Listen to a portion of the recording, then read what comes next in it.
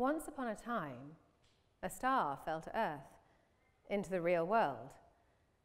It fell in the shape of an open-hearted girl called Esther. Some said she was too open-hearted. She had a hole in her heart where a wall should have been. But this hole was a space for love to come in and move through her. It whispered to her in the night. It took her into another world, one that lives alongside the real world, but that many do not choose to see. In the real world, Esther could not dance her story freely, but in this other world, love danced with her all the time, her light shimmering through space, and her story dancing through eternity. When her beloved grandparents died, love took her by the hand and showed her they hadn't really left. They were still there, dancing their love story in the air around her, no more than a thought away. When she went into hospital, love held her through the pain and rocked her gently as her mind danced into that other realm where, through stories, she could be and experience whatever she desired. In the real world, those who loved her closed the hole and built the wall they felt was meant to be there. Now Esther could dance in the real world, but love found it harder to visit. She began to doubt if love had ever been with her at all, or if the other world even existed. She became scared and clung to the real world with all she had. This gave strength to the wall, and it started to grow. Gradually, it spread across her heart, making her impenetrable, strong, and armored. She stamped determinedly through the real world and made her mark. Then, one day, a bright new baby star came to Earth, through her. It arrived with love, and Esther could see how brilliantly she shone. Love held up a mirror so she could see the two of them together. Esther was stunned. This new star was blindingly bright. But Esther's light only flickered. She barely glimmered. Esther was hurt and angry. She broke the mirror and watched the shards of light fly away. She shuffled over to a corner to hide and cried. So great was her shame and rage. The new star called out to her, but Esther could not bear to be near her. But love had given her the star to look after, and as she cried, love moved through the tears and began to find the tiny gaps in the wall around Esther's heart.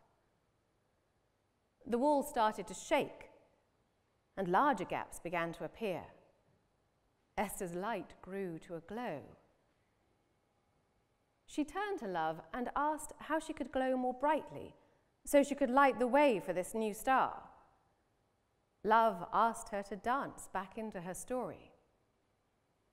Through the years of stamping, Esther had forgotten how to dance, and she felt frustrated that it no longer came so naturally. But love was patient. Love gave her lessons. At first, Esther had her feet on top of Love's, like a child at a wedding, concentrating hard and not looking around. But as they practiced, she began to grow in confidence. Some of what she had known instinctively as a child returned to her, and she began to trust Love more. Love stretched her and asked her to dance more complex steps so she could see how brilliantly she could shine. Esther doubted at first, but she worked hard to become the best dancer she could be every day. The new star joined them too, twirling and dancing with Love, who seemed to be able to partner both them perfectly at the same time. As Esther grew in confidence and love, she opened her awareness to the place love was taking her, and she saw that long-forgotten realm once more.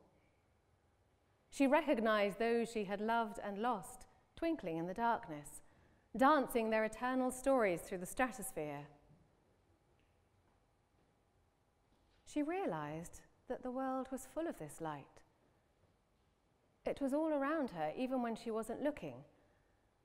Looking more closely, she could see that not only was she dancing with love, but that love was part of her, part of everyone and everything.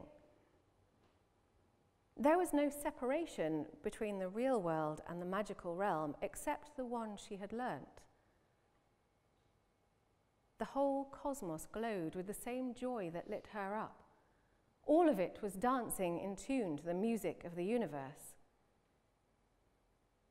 Then, one day, in the real world, she saw a man, a soldier, who was struggling with heavy armor that was weighing him down. He was shuffling, cowed, hardly able to see where he was going. She stopped and offered him her hand, gently inviting him to dance. He took it, and they started to sway. He began to cry, and she did too. Again, love flowed through the tears into his heart, and the armor fell away. As it did so, she watched as he began to hear the music that had always been playing, took love's hand, and danced into his story. This is my story. It is also the story of many of us. As children, we understand the power of play, the open joy of curiosity, the wonder of creation. But we are told this is not the way to grow up. We are told this is not sensible. We will not be able to support ourselves. We will not be able to make a living. We must turn our backs on what we love. But in doing so, we turn our backs on love itself. Love moves through me as creativity. It is the same energy that is creating the universe and everything in it. It is alive. It is powerful. It is real. As a child, I was completely in tune with it. I wrote, I performed, I read stories and traveled to another realm which I could see more vibrant than the world that I could discern with my senses. I had a strong and unquestioning relationship with it, trusting it would be there for me for whatever I wanted, whenever I called.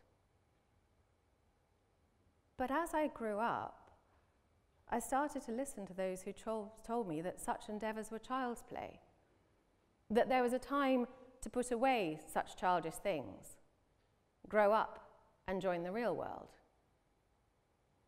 I tried. At first, I worked on becoming a lawyer, someone who would take a stand, maneuver others through the intricacies of the rules, speak for those with less knowledge than me. Then I joined the world of business and gained a suit, a status, a title. Along the way, though, I lost sight of all that was good, powerful, and valuable for me. My heart dulled. My life lost color. I shuffled through my days, looking straight ahead, refusing to veer from this prescribed path. Then, one day, my daughter was born. Alone with her in the first few days of her life, I came face to face with the woman I had become. I was not the mother I had wanted to be. I was filled with shame and an all-consuming rage that terrified me. You see, my creativity hadn't left me. I had simply suppressed it. And that has consequences. As Brené Brown says, unused creativity is not benign. It metastasizes. It turns into grief, rage, judgment, sorrow, shame.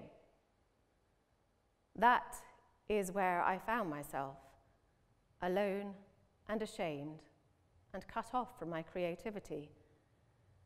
The energy that was intended for my growth had instead been confined and now unleashed itself in an all-consuming rage. I had lost faith in myself. I no longer trusted what I might do to the child I adored, and the power of my shame was overwhelming. What was clear to me was that I could not continue to live as I had been. My choices were destroying me, and now they threatened to destroy everything I held dear. Something had to change, and what needed to change most was me. I could no longer ignore creativity's call. It was time for a step into faith. It was time to grow up and get creative. Einstein has described creativity as intelligence having fun, which it is, but it's more than that. To me, creativity is the energy that has us looking out into the world and asking what we can do better for whatever we love. As humans, we are all creative beings. Neuroscientists have shown that we each create our own version of the world, like a personal Minecraft. We all create an impression, meals, families, relationships, and we all weave the stories of our lives. It is our choice whether that story is one of the hapless victim of circumstance or of the hero. Our willingness to embrace our creativity is the deciding factor. Far from being child's play, creativity is the path to maturity, to wisdom, and to growth.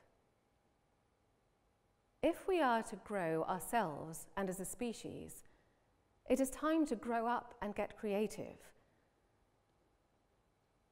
Working in partnership with creativity into a mature relationship and becoming the creative heroes we are meant to be.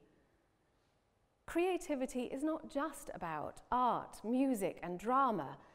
It is also about science, discovery, solving complex technical problems, becoming a better athlete, deepening relationships, and finding solutions to all the challenges we encounter. It is also the way in which we are going to be able to balance our desire to live well with the need to take care of the resources that we have. And it makes sound business sense. Innovation, the product of creativity, is valuable. Money is one of our measures of value, so for those who think that creativity doesn't pay, I'm going to unleash my creative accountant and put some numbers on it. A 2013 UN report on the creative economy showed that the world trade of creative goods and services totaled $624 billion in 2011. That's greater than the combined revenue of Apple, Amazon, and Microsoft. Outside of the purely financial, the report goes on to say that while creating jobs, the creative economy also contributes to the well-being of communities, individual self-esteem, and quality of life, thus achieving inclusive and sustainable growth. And it's not just in the creative industries that creativity pays. A 2014 Forrester Consulting report on the creative dividend showed that companies that embrace creativity outperform their peers and competitors in key business performance indicators, such as revenue growth, market share, and talent acquisition. A 2018 McKinsey Quarterly on the McKinsey Design Index showed that companies with the greatest financial returns combine design and business leadership in a bold, design-centric vision. In our age of technological disruption, we are called upon to be innovative. To be innovative, we need to do things differently. And to do things differently, we need to move in step with creativity. It is time to grow up and get creative. But how? In my own journey of growing up and getting creative, I returned to my childhood passions and grew my faith and capabilities step by step, until eventually making my entire life about following creativity where it leads. I developed a structure, a process, a practice I can have faith in as I go into the unknown. It is a practice of the creative hero, and it is a practice you already know. It is the bedrock of every story you have heard since you were a tiny child. It is the hero's journey.